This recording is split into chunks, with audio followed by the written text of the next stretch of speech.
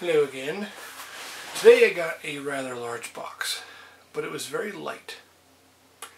Normally that means plushes are inside. So let me show you what plushes I got.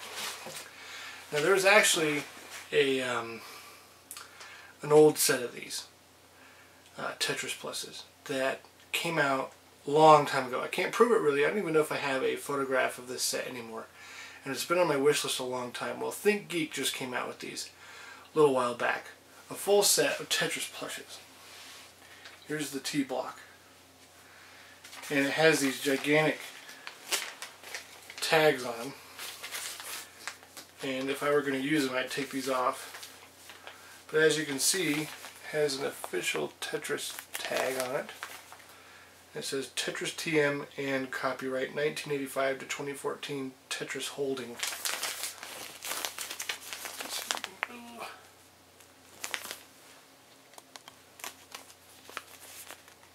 There you go. So it has this gigantic tag that says do not remove under penalty of law, blah blah blah.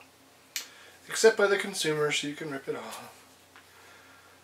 Keep away from fire, it says. Yeah, everything I have should be kept away from fire. Do not bleach, do not iron, do not dry clean, do not tumble dry. It's made in China. No surprise there. Here's the actual tag for the product, official Tetris product. And there's all that information on the back. 2014 is when this group of stuff came out. Came out around December. So here's the T-square. All the rest of them have the same kind of stuff on them. Here's the square. It's very nice. Very cushy. I mean, it's, you know, it's just like a throw pillow or something. Very plushy. We have the... This is called like the 7 block or the L block or whatever you want to call it.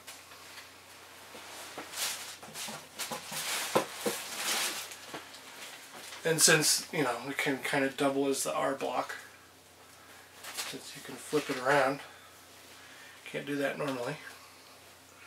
Here's the Z block, or the reverse Z block.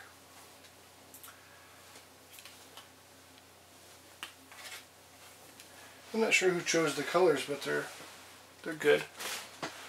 And then the infamous L or I or line block or whatever. If you guys haven't seen it yet, there's a great video from College Humor about Tetris. The Tetris God. It's one of my favorites. There's no place for a square, my lord. Anyway, great Tetris plush set. I had to get that. They had like a coupon code, because there's always coupon codes with Think Geek. So it's a nice set to have. It's $100 for the whole set. And with coupon codes and stuff, you could probably get that down to $75. So not a bad set to have for that. I got it for around $75. So thank you for watching.